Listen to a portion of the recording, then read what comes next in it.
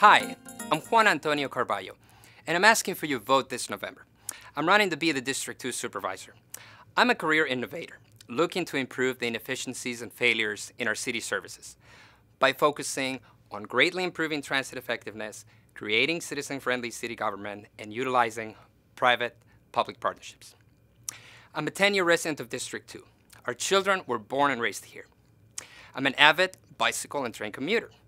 I started as a scientist and inventor and then moved my way into a number of professions in a 20-year career. Now, as an innovator, I cannot help but notice the disparity between all the growth in the San Francisco private sector and the disappointing pace of improvements to our city services. Now, we are at an economic peak, yet I see every day how district residents and San Franciscans are struggling because our city government fails to meet today's challenges around education, transportation, technology, affordability. For example, one person may need 15 minutes to go to work, and another person with lower income might need an hour to an hour and a half for the same exact trip.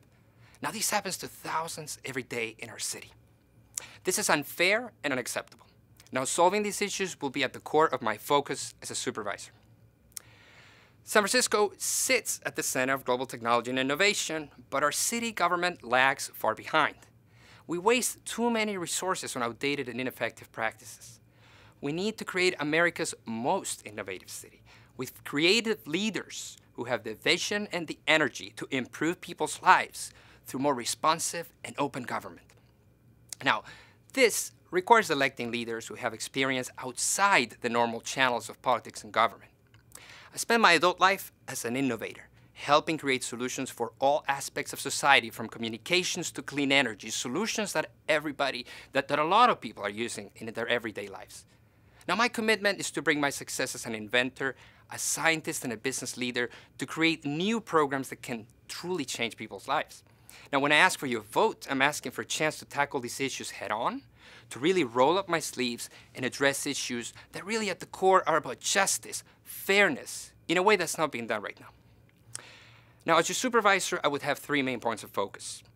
First, modernize our transit to become a more customer-friendly muni, ensure zero fatalities and serious injuries by 2018, green our entire transportation system, and improve circulation for all vehicles.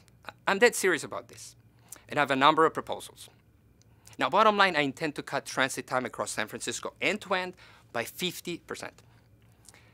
Second, create a citizen-friendly city government that provides better access to city services, including completely mobile and online service access, improved efficiency in spending tax dollars, and a goal for zero paperwork by 2020. Now, this will liberate a great amount of funding and resources for programs that at the core are focused on social justice, on fairness, in agreement with the core values of this city. Third, public-private partnerships that work to maintain the local character of our neighborhoods while delivering services in new and powerful ways.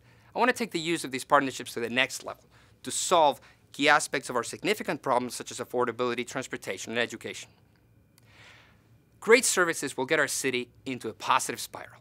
The city will become more just, equal, and promise more opportunity for all of its residents, regardless of where they come from.